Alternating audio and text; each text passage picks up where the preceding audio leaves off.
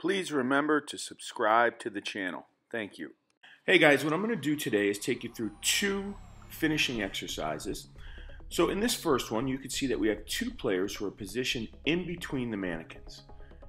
What happens is this player here will decide what mannequin he wants to go to. So in this case, he decides to go to this one. This player must go to the opposite mannequin, so he has to come this direction.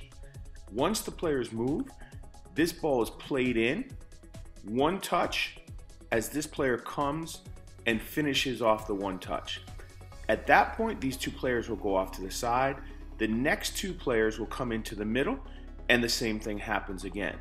The only thing is, when these players come back, the person who was on top will just switch, and they will take this bottom position here. And I would put, 15, 20 balls here so we can keep the repetitions going. Let's look at the next exercise.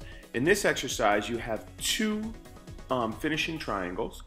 Ball is played in, touch, one touch this way. Player comes in a few yards and finishes. As this player rotates to this spot, the finishing player comes here, and the player who initially passed the ball goes forward. So you're essentially following your pass, except that the shooting player now comes here. So one touch, one touch, one touch finish. After this ball is shot, this line immediate plays.